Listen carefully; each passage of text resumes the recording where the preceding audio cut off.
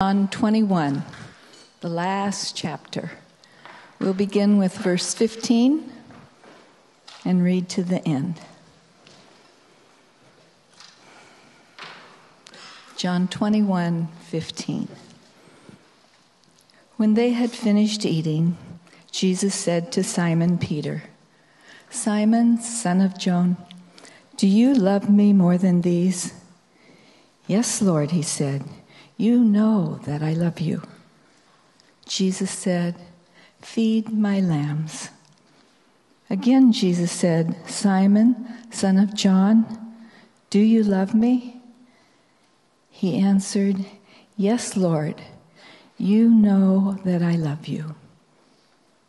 Jesus said, "Take care of my lambs."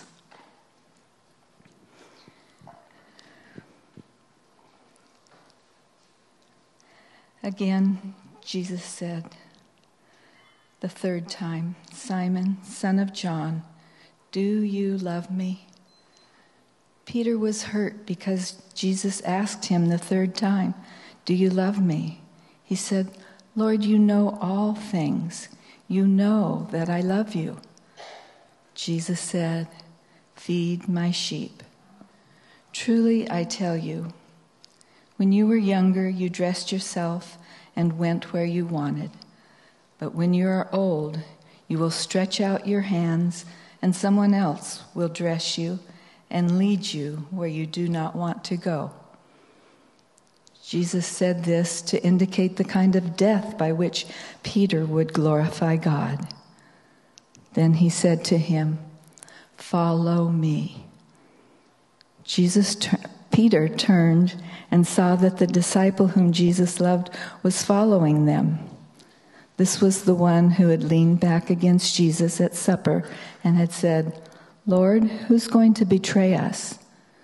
When Peter saw him, he asked, "Lord, what about him?"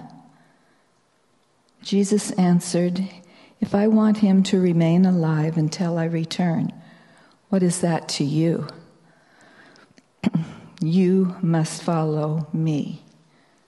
Because of this, the rumor spread among the believers that this disciple would not die. But Jesus did not say that this disciple would not die. Jesus did say that he would not die. He only said, "If I want him to remain alive until I return, what is that to you?" This is the disciple who testifies to these things and who wrote them down. We know that this testimony is true. Jesus did many other things as well. If every one of them were written down, I suppose that even the whole world would not have room for the books that would be written. If I was to finish the Gospel of John under the inspiration of the Holy Spirit, I would have put a plug in for, "Lord, I'd like a different ending." My wife has rubbed off on me. She always asks me if I've seen a movie first, does it have a happy ending? If it doesn't have a happy ending, she says, "I'm not starting it." I get enough real life, she says. I don't need, sad, crazy, dumb endings in a movie where, somebody dies that I don't want to die. And so if she's kind of influenced me, and so I would have rewritten this differently. It would have gone something like this. And Jesus comes together with Peter and he asks him the three questions. "Do you love me?" "Yes, I do." "Then feed my sheep." I would like that part. And then even the part where Jesus says to Peter, "Peter, there was a day when you denied me just in an association relationship with me. But there's going to come a day that your hands are going to be stretched out. Not of your own accord, somebody else. They're going to dress you, and they're going to mock you just like they did me, and you're going to die for the glory of God. Peter, I'm with you, and this life in you that the Holy Spirit is going to bring about is going to be a great testimony to the rest of the world." The end. That's how I would have finished it. Why? Because I would like Peter to get his act together one time and not mess up. I would have liked Peter to kind of finish strong. But what does he do? He's Peter. And he succumbs to one of the easiest tools of the enemy in the world is one that you and I face every day. It can sideline you, distract you, take you completely off course, as it did Peter. Peter's going along, he gets restored, he gets commissioned by Christ. No small thing. Called into ministry, told what to do. And what does Peter do? He turns his head and he begins to compare his life to John's. And he starts telling Christ, I'd just as soon run the world. Because if you're going to ask me to suffer, I want him to suffer too. Because in a weird way, we don't mind suffering as long as we have friends to do it with. But if I have to go it alone, if I have to do something that my friends don't have to do, God, that's not fair. I want to rewrite this story. I want to talk to you this morning as we finish John's gospel. It's been a beautiful time together. About 11 months we've been in it. How to slay this demon called comparison. Because my friends, if you don't slay it, it will get you. It has taken so many people out. It's very simple. It's probably one of the easiest tools that the enemy has in your life. And so I want to see it in Peter, but I also want to help us know how to defend against it. Where does it begin? It begins simply with Christ's invitation. This is not new to Peter. He's heard it before. He heard it. Luke chapter 5 records it when Jesus was interacting with him on that day he was fishing. It's recorded in Matthew's 4th chapter. And Jesus says, Peter, I want you to come and follow me. Now, I absolutely believe that the gospel is very simple. Jesus Christ, who is God, came in the flesh, died lived a sinless life and died for you and rose again and offered you, as we just celebrated, his body, his blood, that you might be saved. That is the gospel. But you also can't miss that Christ said to Peter and to you, come follow me. In fact, he gets a little more graphic. I want you to take up your cross and follow me. I want you to sacrifice. I want you to lay your life down. Peter, I want you to abandon what you were going to do. I want you to give up the nets. I want you to give up the boats, and we're going to go fish, not for fish, but for people. And by the way, I don't think we should alter the gospel. Of course not. But let's not so remove the strength and the teeth of Christ's invitation. Yes, all it takes is the simple belief in Christ and you are transformed. But along with that transformation comes an invitation. And that is what? Come follow me. The invitation to all of us is follow me.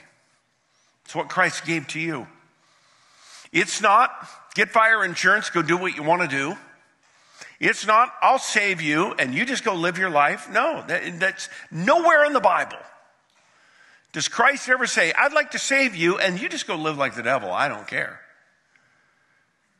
No, he says, come, and I'm going to indwell you with the power of the Holy Spirit. I'm going to transform your heart. I am going to transform your mind. I am going to shift all of your appetites, and I'm going to give you an appetite for that which is righteous. I'm going to call you out of drunkenness. I'm going to call you out of your own flesh. I'm going to call you out of sexual immorality. Come follow me. And I think actually Peter was in for that. I do. I don't see any hint in this scripture that Peter was, when Jesus actually comes to him and tells him some pretty stiff stuff. It's right there in following 18 and follow. He says, I tell you the truth. When you're younger, you used to dress yourself. But when you get older, no. And he's not talking about the fact that you're going to go into a nursing home and you can't dress yourself. He's talking about, Peter, your arms are going to be stretched out. And there's really not a church historian that doesn't agree that what Jesus is describing is Peter's martyrdom, that he's going to be crucified. And nowhere in the text does Peter say, are you kidding me? I'm going to have to die for you? No, it's not there. I'll tell you what is there, though. Peter's head turns. And this is where he fails. And he fails because it's one of the simplest and most profoundly successful tools that the enemy wants to use in your life today. All he wants you to do is to turn your head. That's what Peter did. It's recorded in verse 20. Peter turned, and he saw that the disciple whom Jesus loved was following them. That's John. Jesus and Peter were having a conversation. They were walking. It was beautiful. He was being restored. He was being commissioned. He was being called out. He was told, you're going to be the individual who are going to shepherd my sheep. Peter, you're going to be the guy that's going to lead. It's going to be like, I'm commissioning you to be the elder of the elders, if you will. And instead of receiving that and accepting that, Peter turns his head. And when he turns his head, what catches his attention? John.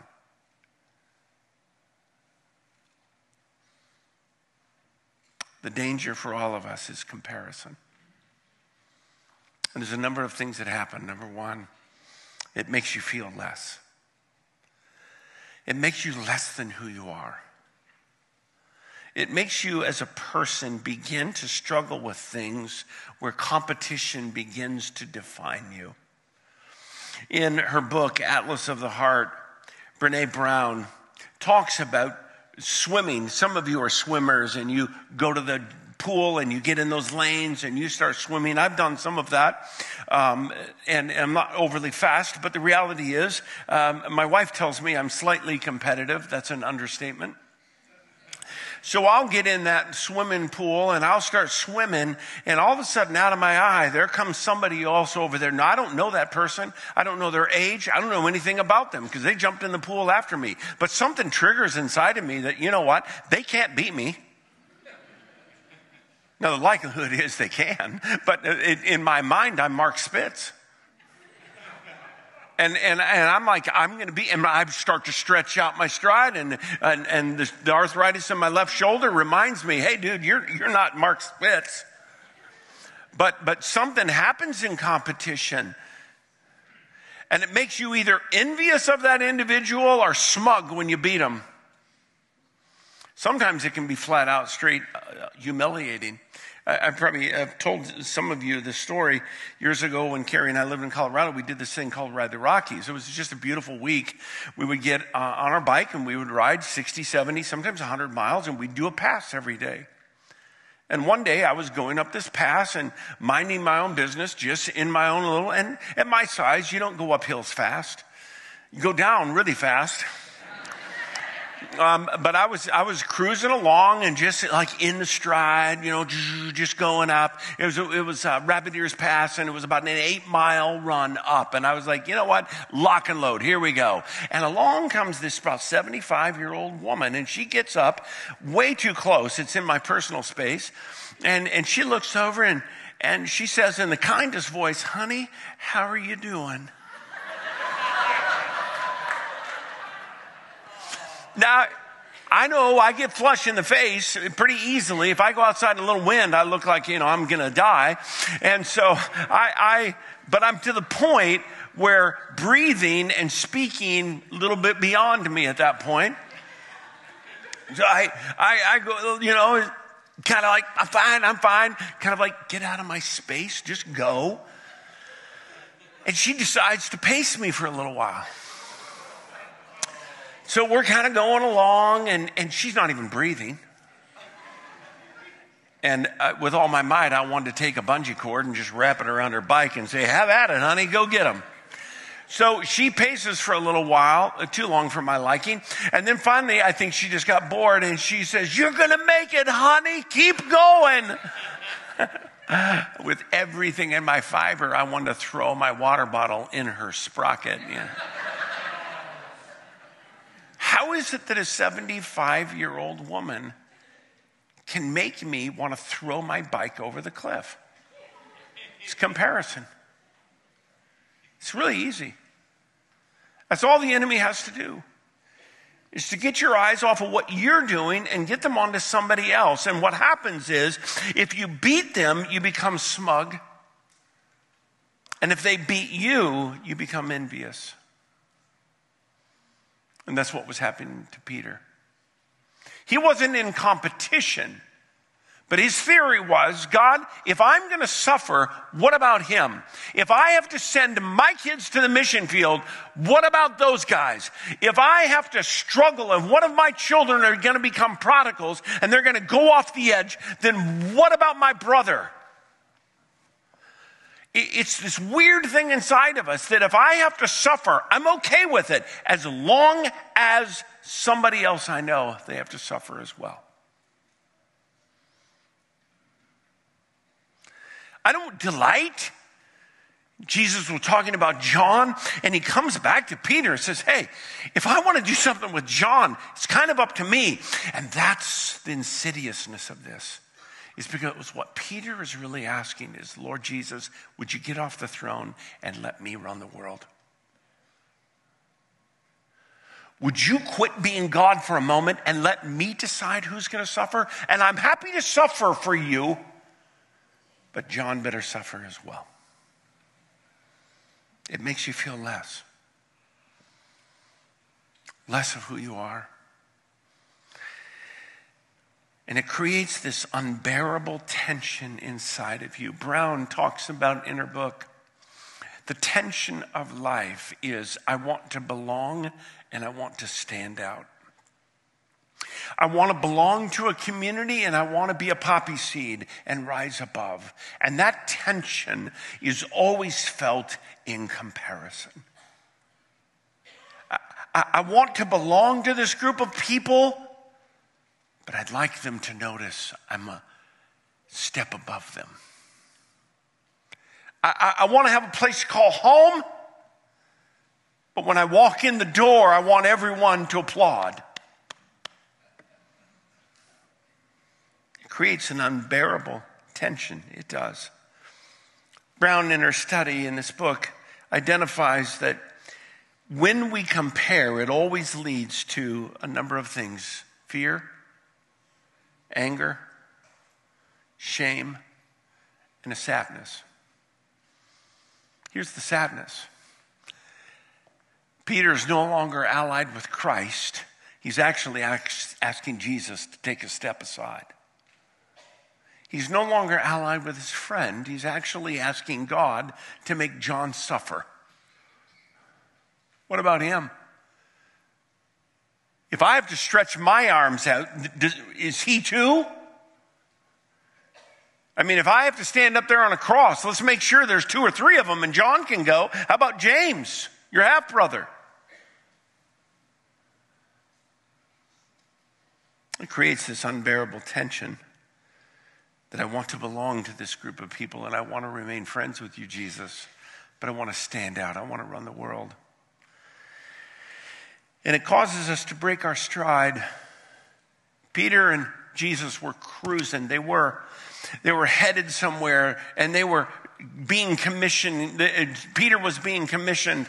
And all of a sudden, Peter pauses for a moment, and he stops the movement, and he turns, and his focus is no longer on the calling and the commissioning of Christ. It's on his friend John. And that's what happens to you when you start comparing your life. You take your eye off of the prize. You take your eye off of your calling.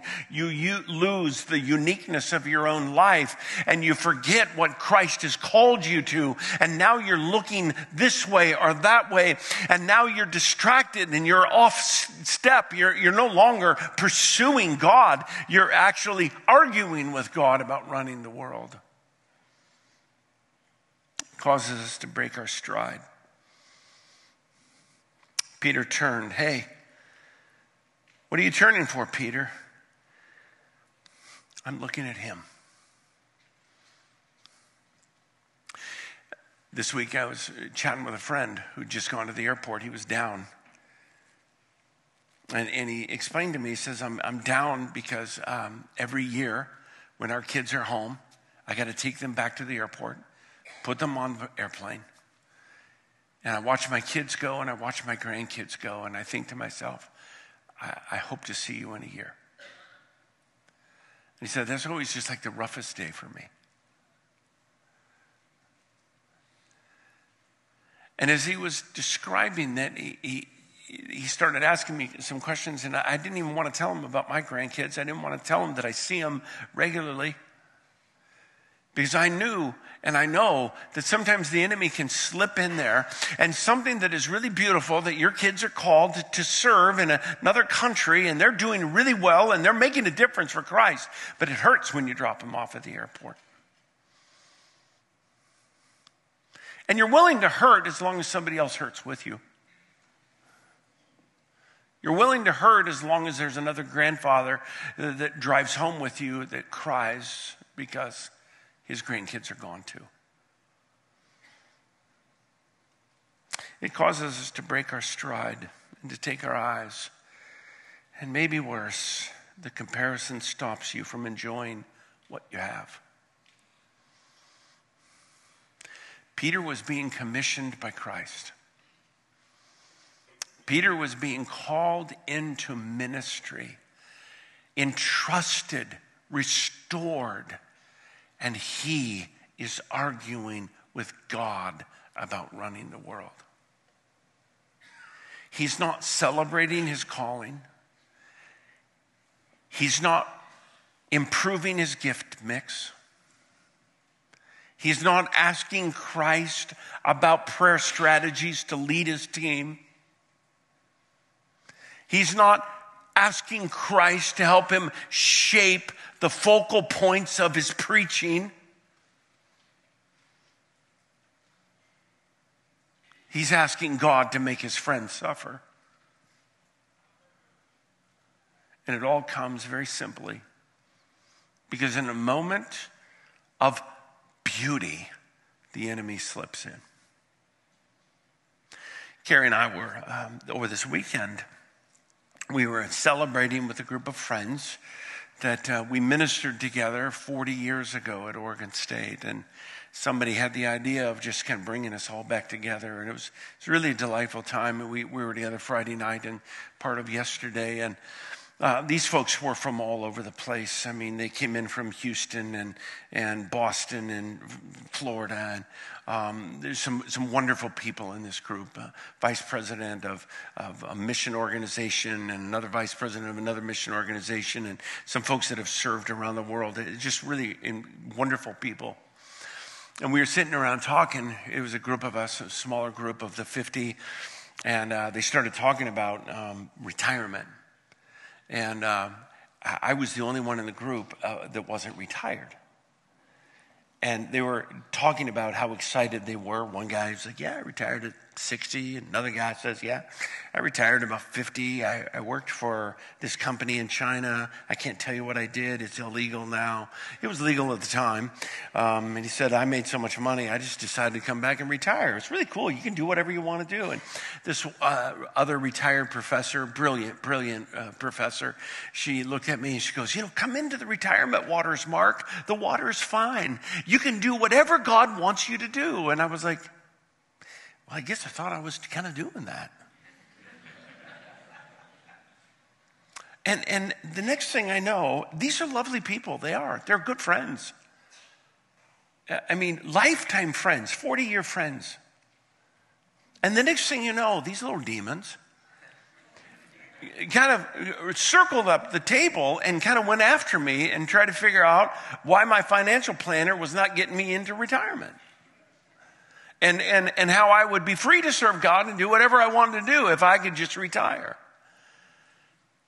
And I found myself kind of getting defensive and realizing that the temptation in that moment was as real as Peter's.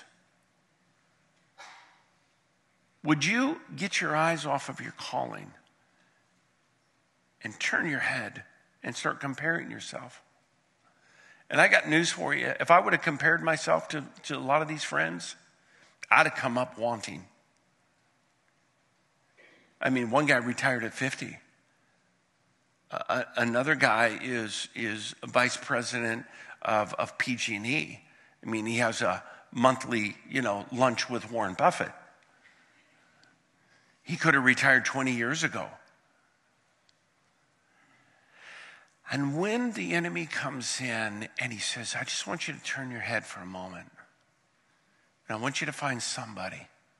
And here's the two directions he wants you to look. He wants you to find somebody that you're better than so you can feel smug, successful. And then he wants you to find somebody that's better than you so that you can feel envious and jilted by God. And if he can get you to turn your head, he's whooped you. In that moment, he's whooped you. Because he's taken your focus off of your calling. He's taken your focus off of your gifting. He's taken your focus off of the invitation of Jesus. Come, follow me. If I want John to live forever, that's my call, Jesus said. If I want somebody to have every one of their grandkids around them the rest of their life, that's my call. If I want somebody else to go cancer-free the rest of their life, that's my call. If I want somebody else to live for 70 years together as a couple, and Jesus says, I'm going to let them live in happily ever after matrimony, that's my call. But if your husband dies when you're 50, then Jesus says, that's my call. That's my call. What he's really saying to Peter is, Peter, I'll play God. You play Peter. Comparison stops you. And it gets your eyes off of the glory and the beauty of what God has called you to. And it gets you comparing to people. And inevitably, you're always going to find somebody that you're better than so that you can feel smug and successful. And you're going to find somebody that you're worse than. And it's not even economic. It can be one person has 3 children and all of them are walking with God, and you have 3 children and one of them's walking with God, and you're feeling as you compare, why them? Why, God, are all of their kids walking with God? We had family devotions, and you start going down this pathway of justification and rationalization and trying to figure out, where did we go wrong? More importantly, God, where did you go wrong? Why? The invitation and the destruction for all of us is when we turn our head. And so, what's the answer? How do you slay that demon called comparison? Jesus has it right here. It's in verse 22. Jesus answered, if I want him to remain alive until I return, what is that to you? Just follow me, Peter. Follow me. Get out of bed and follow me. Take up your cross. Let's go. I got a life for John. It's going to be a good life. But if you follow me, your life will be fulfilling. If you follow me, your life will have a humility to it, but an impact that you will never imagine. If you follow me, I will use you to make a difference, and I will stretch your faith. And it will be more than worth it to you, Peter. It will be something so glorious. You'll honor God. And when you get to heaven, you will stand before God, and John won't be there, and nobody else will be there. James won't be there. Matthew won't be there. Peter, you'll be there. And in that moment, Jesus will look. I will look at you, Peter, and I will say, well done. Not because you lived your life differently than John, but because you followed me. And you lived your unique and glorious and beautiful life. Just follow me. Just follow me, Peter. Don't compare. There are going to be people in this church who live an easier life than you do. Just follow Jesus. There will be people in this church who retire better than you. Just follow Jesus. There will be people in this church that have it harder than you. More of their kids will rebel. Just follow Jesus. There will be people in this church who make the best decisions they know how to make, and their life is challenging. Just follow Jesus. There will be people who launch ministries and they're going to succeed, and yours is going to struggle along, and you're going to wonder what's wrong, and you're going to go down all of the analysis, and you're going to come to the conclusion, like Peter, Jesus, I'd like to run the world today. And Jesus is going to say to you, just follow me. I had a conversation with one of the brothers at this reunion. He came up to me and he said, I just want to thank you for giving me one of the best bits of advice I've ever been given. And I was like, really? I don't have a clue what I said to you. And he said, I was dating this lady, it's his wife, and he goes, I was going to break up with her. And before I broke up with her, I thought, let me go and hang out with Mark and see what he thinks. And he said, man, you told me some things. And he goes, I took them to heart, and I honored them. And I tell you, it was the best decision I ever made. And I was like, I don't even remember that we met. Have no clue what I said. It must have been all Jesus. It must have been all Jesus. See, that's what happens. If you get your eyes off of people and you quit trying to tell God how to run the world, you will find yourself making a difference in ways that you never imagined. Might not always be easy. Sometimes you might have to go to the airport and drop your kids and your grandkids off. Sometimes you might have to make your way to the doctor and struggle with MS. Sometimes you have to be the person that deals with tragedy. Sometimes you have to be the person that goes to bed every night wondering where your kids are because they don't talk to you. And if you turn your head, you're going to find somebody in this church who's all their kids are doing great. And you're going to feel like a miserable failure.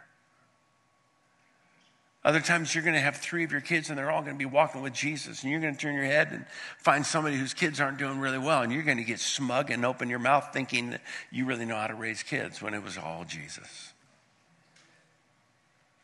In the end, be careful. Don't put your head on a swivel. Keep it straight ahead. When you turn to the left or turn to the right, you're going to get off cadence. You're going to get out of step. And the best thing I can ever tell you is what Jesus told Peter. Peter, how about you let me be God and you be Peter? How about we let God be God and we be us? Just follow him. Let's pray.